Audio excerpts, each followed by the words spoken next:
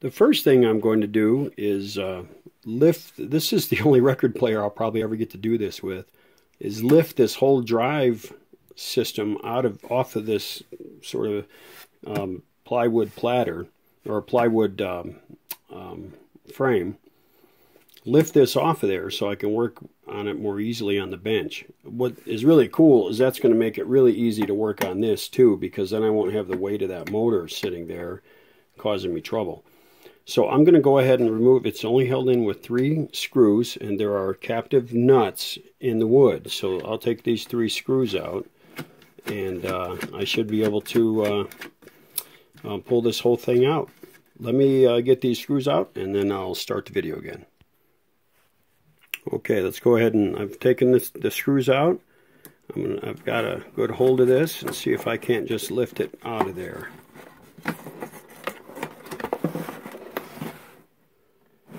Let's see what's holding her up.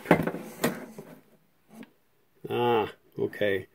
I have to remove that lead. Let me do that off camera and I'll be right back. So I'll go ahead and take this lead off of here.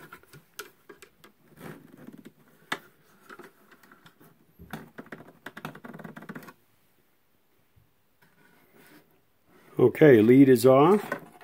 Lifting the makeshift plinth off of there. All right, here we go. One record player motor drive assembly.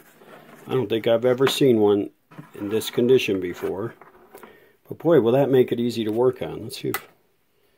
Yeah, there we go. That'll make it easy to work on. So let's take a look at it.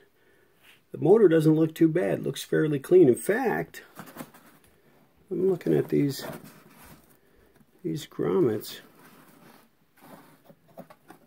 or these suspension mounts, and I'll be damned, they actually feel pretty good. So the idea is that these things need to be soft and cushiony, you know, provide cushion without breaking down. These look to be in really good shape. So I don't think there's any point in replacing those. This, guys, I think is going to be more just a take apart, clean, lubricate, put back together sort of thing. I haven't tested the motor yet.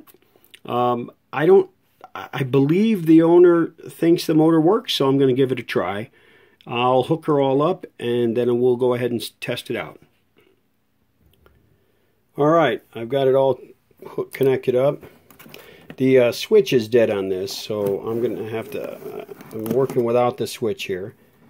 And so what I've got is just line voltage leads going to the motor leads, which has been disconnected from the switch. I like to do stuff like this on a box so that I can kind of pack all the scary stuff down away from me as I work on it. Boy, I've really got to get my tripod going, guys. Sorry, I'm working on it. So anyway, this is all hooked up, and I've got it plugged into my Variac, which is plugged into my isolation transformer. A word, guys, okay, a couple words actually. I'm running line voltage now on leads that I can grab with my hands and hold on to. Now, that's one of the reasons I like to stick them down in this box. I can't say enough, and I know a lot of YouTubers say this and you're tired of it. I can't say enough how important it is that when you got live voltage, that's the time to be careful. Just like John in Arkansas always, has said that, when you're working on the circuit and it's not live, well, you can fool around all you want and you can experiment and you can do funny things. But when you've got power, man, that's the time to get serious and get your head in the game. Be focused and keep your mind on what you're doing. So, okay, so I've got 120 volt connected to this motor. There is no switch, because it's connected directly to the motor leads.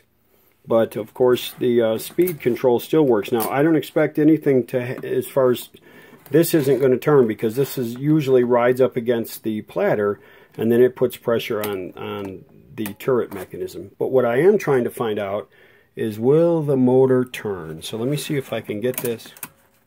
See there. Now we can see the motor spindle. So I'm going to go ahead and put some juice to it.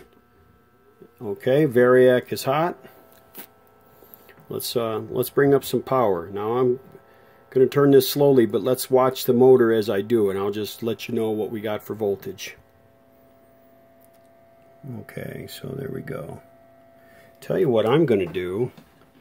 Much easier to see if that motor is spinning if I put a little mark on it, on the top of the spindle. So let's do that, shall we?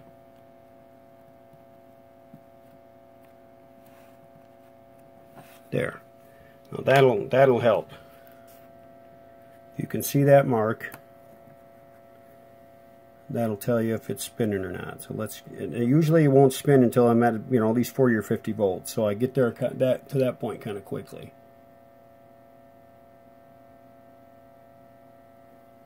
There we go. Okay. I was at about 80 volts when it started to spin in a healthy way. So sometimes that's the case when they're a little bit sticky. So let's go up more slowly. Hey, can one of you guys tell me when it spins so I can watch the voltage? Okay, there we go. It started to spin at about 40 volts. There I am at 60 volts, 75 volts, 90 volts, 100 volts. Now it's really kicking along. 110 volts, 120 volts. I don't know if you can hear it. Okay, so motor is good. That's not going to be a problem. Alright. So we'll go ahead and kill power to the variac for the time being. I want to see something though. So right now I've got it off. Let me put it on a speed, and just for giggles. No, nothing's going to happen. Oh, hot damn. Check that out, guys. And listen to that if you can. That doesn't sound too bad. I think that's going to work. I don't want to touch that frame while it's energized, so I'll just handle the switch here. Just real carefully handle the plastic switch. There's off. Let's move it up to 78. See if we go. Oh, check it out, man. That's smooth. That's going to work great. Okay. That was 45. Now we'll go to 33. Oops. Looks like I'm getting caught on the cardboard. I think I'll quit while I'm ahead. Alright, man, so what I have done is demonstrated that the motor works and that the speed control linkage works smoothly and engages the turret and pushes the turret up against the idler wheel, and the idler wheel turns. So I've also established that there's not a lot of noise. There are no dimples, so there's no thumping. Everything turns pretty smoothly, so it's just, again, going to be a matter of cleaning and lubrication. So I think this was a successful test. All right, I'll get back to work. Let's dump power on the variac.